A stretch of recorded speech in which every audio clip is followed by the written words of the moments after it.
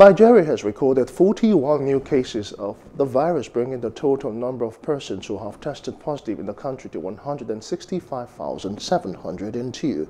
The Nigeria Center for Disease Control announced this via its official Twitter handle. According to the tweet, the 41 new cases were from 7 states. Lagos State reported the highest number with 16 new cases. Yobe was second with 14, while Edo State had the lowest with 1 new case.